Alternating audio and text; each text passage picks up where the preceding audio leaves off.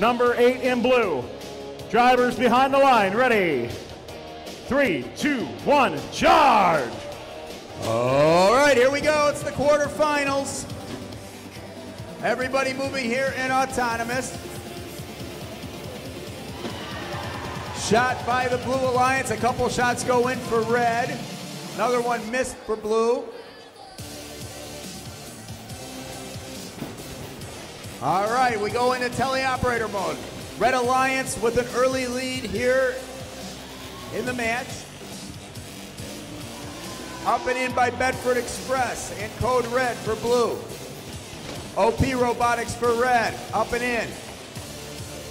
Robonauts lining up and in. Here come Killer Bees, up and they miss that one. A miss over there by code red as well for blue. Advantage red in the early going. They got about 30 points, but there is plenty of time to go, well over a minute and a half. A couple more go in for red. A miss over by the Blue Alliance. We go under a minute and a half. In by code red for blue, missed by Robonauts for red. In by the Killer Bees for red. OP up and they miss as well for red. But we've still got 60-point advantage for the Red Alliance in the early going, about 70 seconds remaining in the match.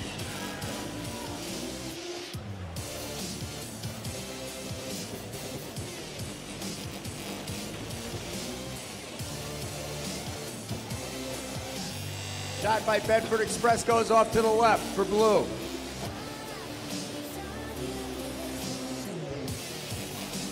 Red Alliance has gotten enough points that they will be able to capture that tower at the end of the match, or they potentially can. Blue is not quite there yet. About half a minute to go in quarterfinal 1 match. Our first match of the elimination rounds. Red with a big lead here. About 20 seconds now left to go. Shot and a score by code red for blue. 2 of the 3 red robots over on the batter. 2 of the 3 blue ones on the batter. 8 seconds now remaining. A hang by Bedford Express and the Bomb Squad over on the blue side.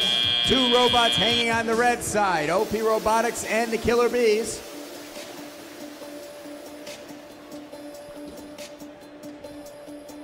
I have a score for you momentarily.